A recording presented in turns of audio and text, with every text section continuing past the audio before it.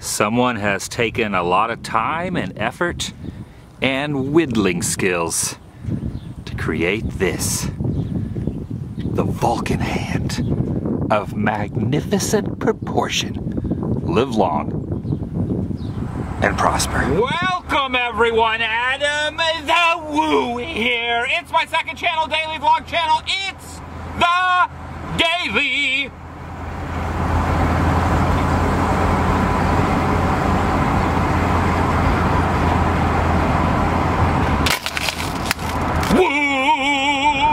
This is a good time of the year to drive through this area because the corn is at full height potential.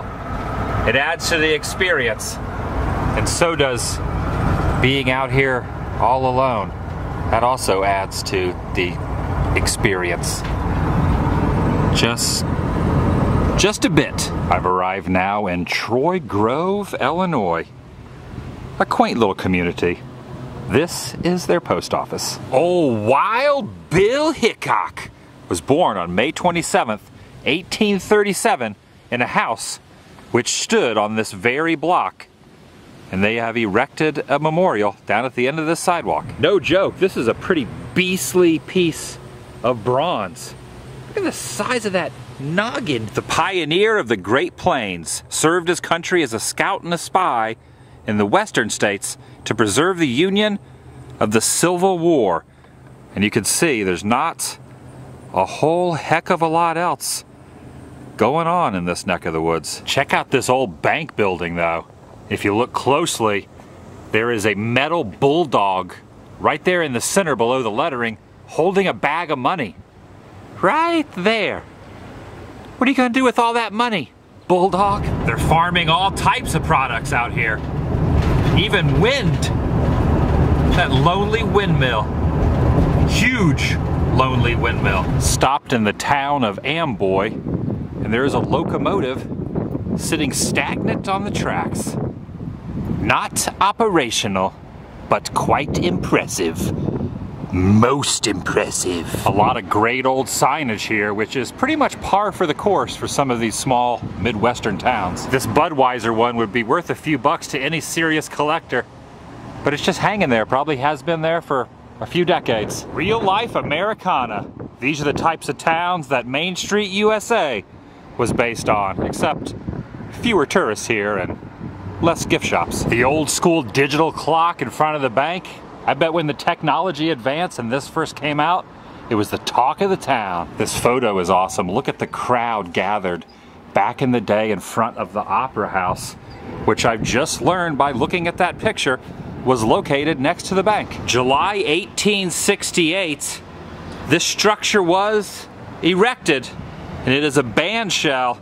Just imagine all the events and performances that happened right here. If that stage could talk. I picked up this item at one of the local shops. At first I thought it was Mickey Mouse, but I wasn't 100% confirmed on that fact until I read the bottom. Check it out. Walt Disney Productions Soaky. What the heck? Many years ago there was a storm that blew through town at the city park. They have taken the fallen trees and made carvings out of them. A baseball player. This is an umpire.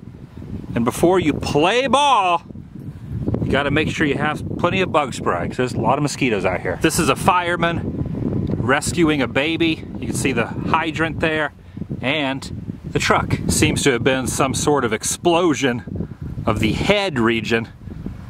This mama bear has been busy catching fish, when she should have just noticed the decomposure of her child's noggin. I wouldn't have even known about this place, nor been able to find it if I had not struck up a conversation with a local resident who saw me filming back in town. And now, I'm feasting my eyes on this guy, carrying a pig. All joking aside, this is pretty freaking amazing.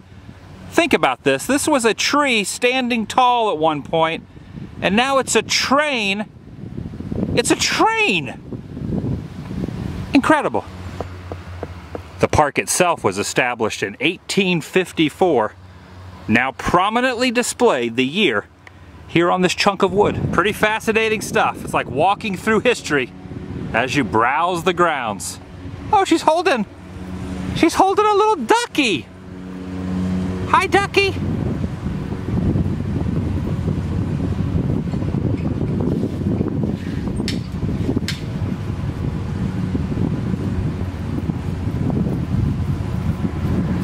They're pretty much scattered everywhere out here. There's two over there tucked away, as well as, is that a piece of corn? It is. That's a full piece of corn. I know this is plenty tall enough, but I always get worried driving large Marge underneath those overpasses. Hennepin Ave, but known to some as Reagan Way, because a very young Ronald, back in the day, this was his stomping grounds. In fact, he lived in this very house. And there he is, a statue dedicated to the man himself, right next to his former home. He moved to the town of Dixon in 1920 at the age of 9. Not a bad little place to live as a child. You can see the garage around the corner.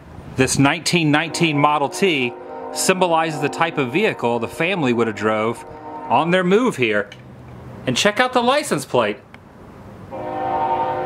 This camera was used by Elizabeth, nicknamed B. Frey, to take pictures of her friend. And that friend is the former president. Just got my ticket next door at the visitor center, and now it's time to go inside the actual house. So, although this is a 3-bedroom household with 2 boys, Neil and Ralph did not have their own rooms. The first bedroom here was instead used as a guest bedroom. Their mother, Nell, was very generous, and she would often house recently released prisoners in this room. Really? Yeah, until they could get back on their feet. So prisoners would sleep in here? Yeah, and then, not exclusively, but, you know, just occasionally. The occasional prisoner. Yeah, the occasional prisoner. Yeah, the occasional prisoner. What year was this that he came back to visit? 1984. So that was 84. Yeah, February 6, 1984. Okay, there's the date. And he was sitting on that exact bed, which isn't the bed he slept in, but it was a bed that they put when they refurnished it. Right, yeah. But Reagan and Nancy sat right there. Yep, and his brother, Neil. On that bed. So they think that the closet of the master bedroom was converted into the bathroom before the Reagans moved here. So if you look at the next room, there's no closet at all near it, but the other 2 rooms do have. Oh, okay. So this would have been the bathroom for this room.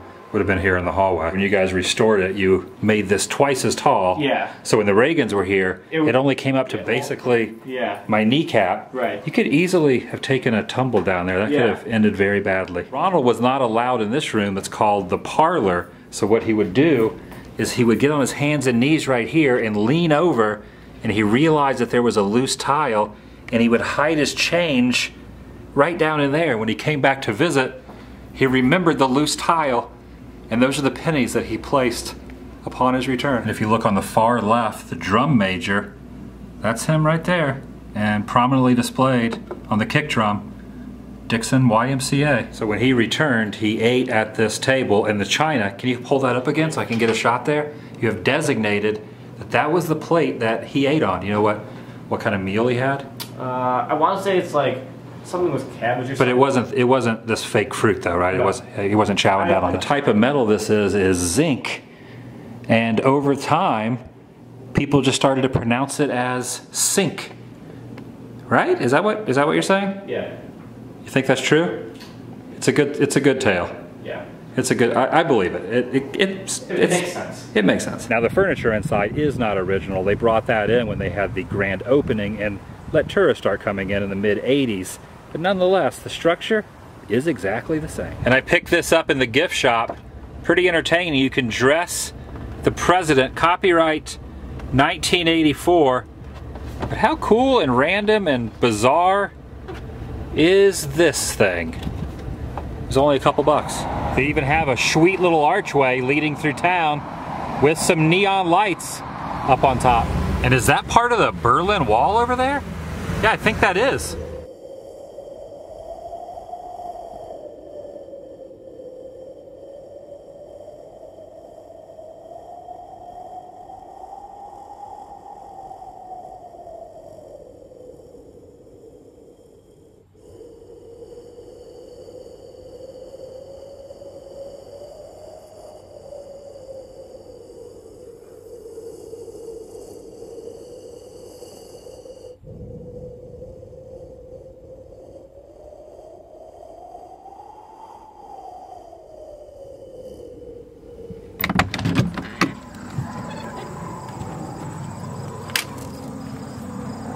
Look at that view.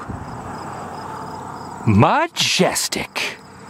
The elevation is not too terribly high, but it's still wonderfully appealing to the eyes. The beauty of this land. What's that? I heard a cow mooing down there. Trying to get in the vlog, cow? Way down there. Oh, listen. Oh, you can faintly hear them. You trying to do a little shout out for the vlog? Your friends will never see this video. Well, maybe. You never know if the farmer whose land that they're on might have Wi-Fi. But they don't know if I don't know if cows have smartphones. If a cow would have a phone, it'd probably have one of those old school flip phones that you can't even watch YouTube on. You never know, though. I don't know how they do things here in Illinois. What's that? I heard that. You do have a smartphone? All right, I'm losing my mind. I'll see you guys tomorrow. Vlog over.